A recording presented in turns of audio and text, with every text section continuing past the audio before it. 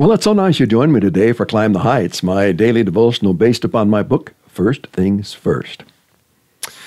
I went out to mow the lawn the other day. We've had some pretty hot days, and I wanted to get an early start. And I think you're supposed to wait until about 8 o'clock in our town to get out and start running lawnmowers.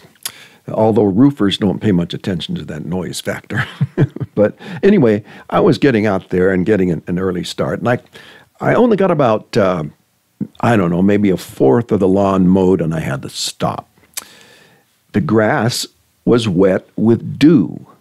It had gotten wet during the night just from dew, not from being sprinkled, but from dew. And it was just plugging up the lawnmower.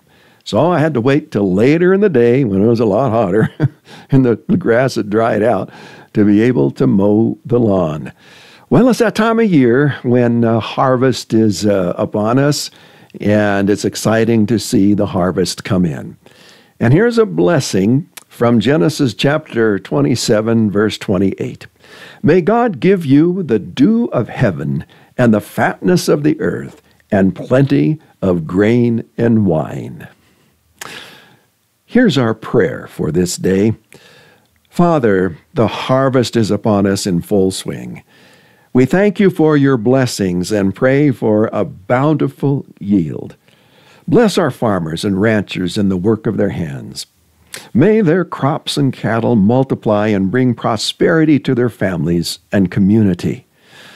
Protect them in the fields and on the roads, and may they find help and strength as they bring in the harvest. In Christ's blessed name, amen.